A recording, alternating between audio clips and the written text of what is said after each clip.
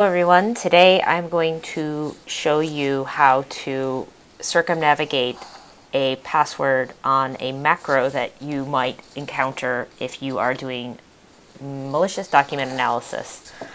So this is in conjunction with a blog post that I did a couple of days ago.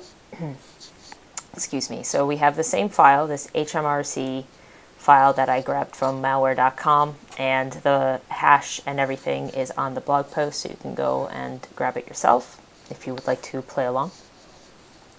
So I am in my lab environment. I have disabled network connection because we do know if it can go wrong, it will go wrong. So I opened it up in Word, and very classic method that the bad guys use to try and trick you into opening up and enabling macros, saying, well, if you want to see the content, you have to enable macros. We all know that that is typically a lie. So let's see if we can just go into the macros and see what we can do. So we have two here, auto open and Hauptstadt. I will try auto open, and it says, well, sorry, you need a password. So this is obviously very annoying if you want to actually extract and view the macros. So what can one do? Well, there are two different ways of doing it.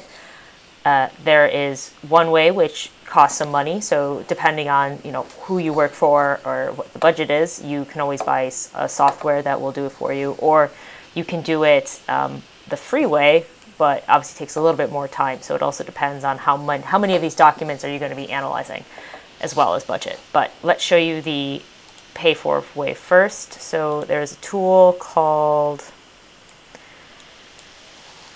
Reset VBA Password,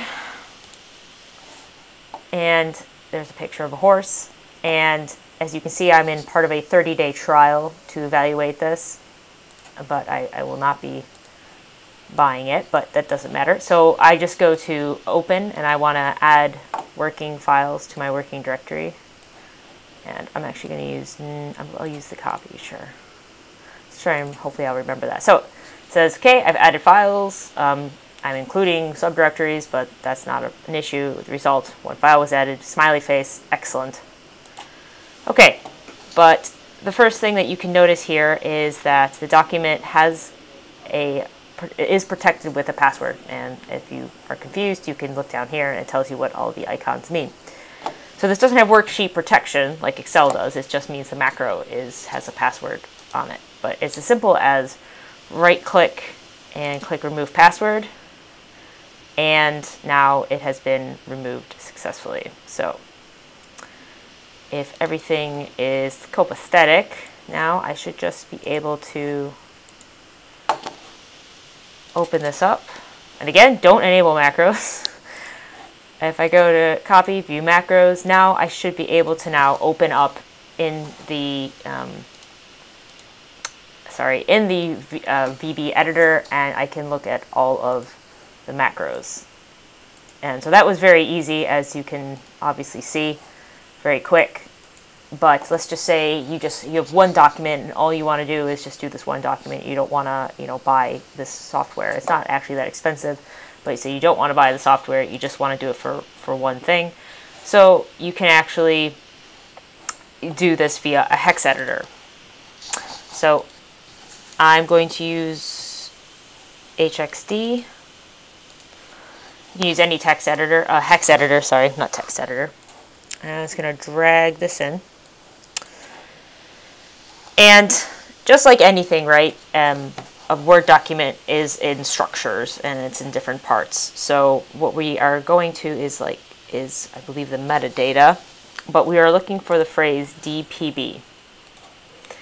And here it is. So you can see, this document, module 1, base class form 1. So there's a form, name is a project. So this is information about the VBA itself.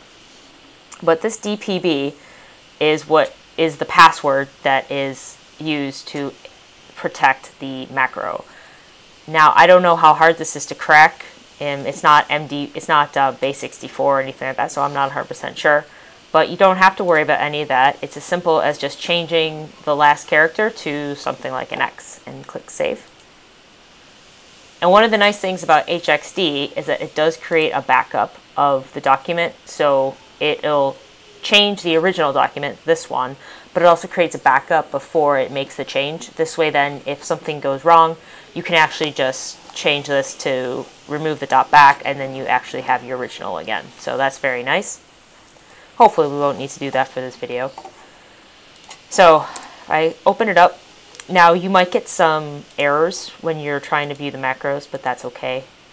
This is, you can see here, it contains an invalid key.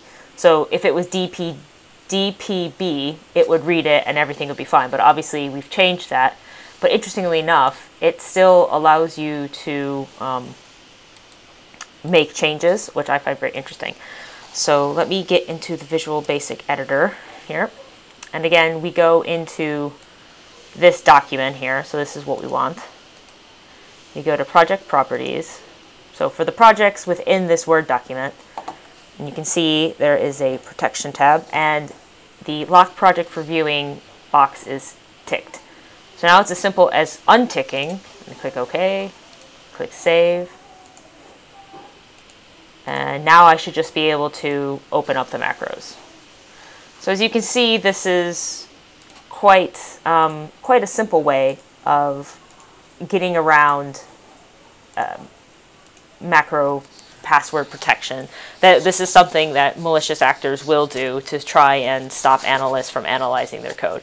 Now, there's nothing to say you couldn't just run this in a VM or in a sandbox environment to get the actual code, but this is just another way of, in case it gets really confusing or you're just trying to learn, this is one easy way of doing it. So in our next video, /blog post, I will be then actually looking at that code and using breakpoints to then try and see if I can see any badness happening in the macro, like a call out or anything like that. So I hope you guys enjoyed this. Again, check out the blog for another walkthrough, if you will, and also for the MD5 hash so you can download the file yourself and have a play around. And hope you guys enjoyed it, and I'll talk to you later. Bye-bye.